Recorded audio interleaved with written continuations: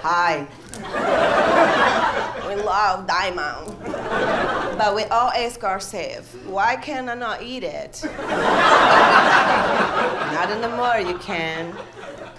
This was definitely a comedy blind date put together by one Lorne Michaels, who knew that we had a lot of similarities and a lot of comedic tendencies in common.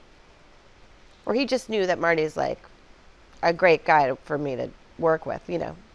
I gotta be honest though, I don't think that he's afraid of pairing you with a lot of people. I think you're safe. Marty. Well, I remember when we lost Diana. Oh. I think it's us, and I think that what's interesting about both of us is that we love show business, and this is a great, great job, and we know, and we're honored, et cetera, et cetera. But our priority is, she has 4 children, I have 3 children, and that's, you know, stage of your life where you kind of get that how it all fits together. You're not 24 anymore and frightened and scared and trying to prove yourself, is kind of empowering. Yeah. With Melania's edible diamond. Give yourself the gift of it.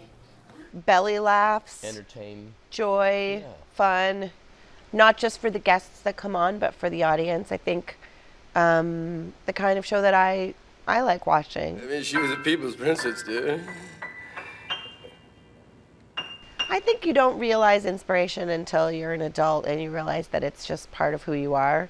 But, you know, when I was a kid, my parents were always on the road, and my brother and I would go with them, and my mom was always my mom, but I'd see her get dressed up and have a microphone in her hand, and that was just normal because your parents are normal. And the influence of music, really, and